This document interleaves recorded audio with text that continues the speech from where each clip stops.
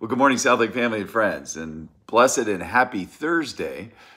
So today, if you would join me, we're reading Psalms 21 to 25 and Proverbs 4. And what strikes me today is reading through the great shepherd psalm, Psalm 23, and it's only verses 1 to 6. That's the entire psalm, but it just struck me again as I read it today.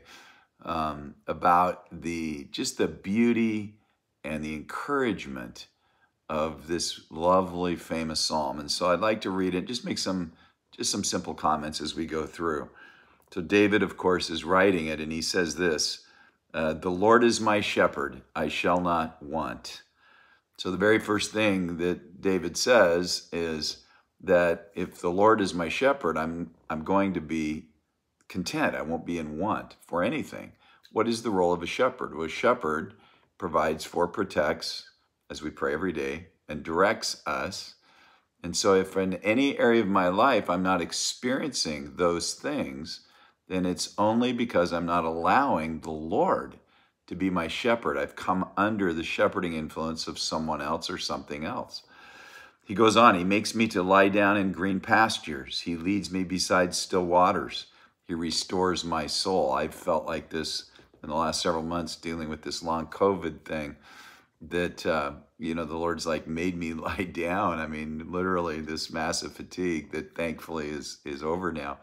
But why does the Lord lead us through times where he allows us to be in a place where we really can't physically do some of the things we'd like to do? Well, it's always because he's restoring our soul. He's wanting to do a work on the inside whenever he's calling us to rest on that outside. He goes on, he says, he leads me in the paths of righteousness for his name's sake. Paths of righteousness or right wiseness are not for my name's sake, not for my glory, but for his name, for his glory. It says, yea, though I walk through the valley of the shadow of death. Shadow of death represents our greatest fear in life. Though I walk through the valley of the shadow of death, I will fear no evil.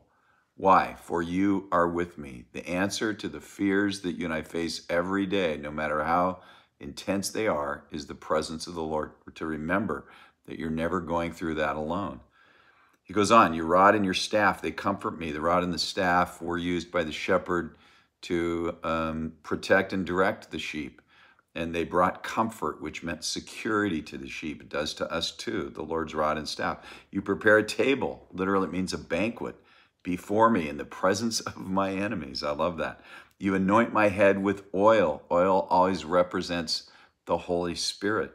So we are anointed with the Spirit of God, filled by Jesus with the Spirit of God. And therefore he says, my cup runs over. When the Holy Spirit fills your life, it's meant to overflow your life. So there's an abundance of life for you.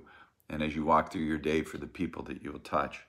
Surely goodness and mercy shall follow me all the days of my life. I love that too, because we talked about goodness yesterday, but to think that that goodness and mercy follow me, and actually the word follow there means pursues me.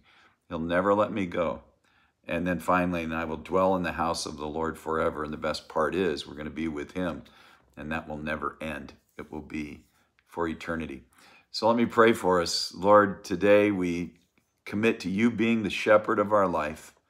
Lord, help us to find our contentment in you, that we would not want for anything as we walk with you. Thank you for today, filling us with your Holy Spirit, anointing us to overflow.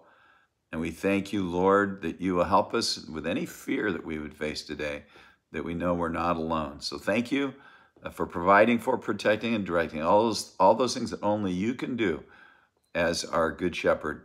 And we commit our life to you, that you would do that for us, our family, our church family. We thank you in Jesus' name. Say amen with me, will you? Well, amen and amen. Well, have a great Thursday. I'll look forward to talking to you soon.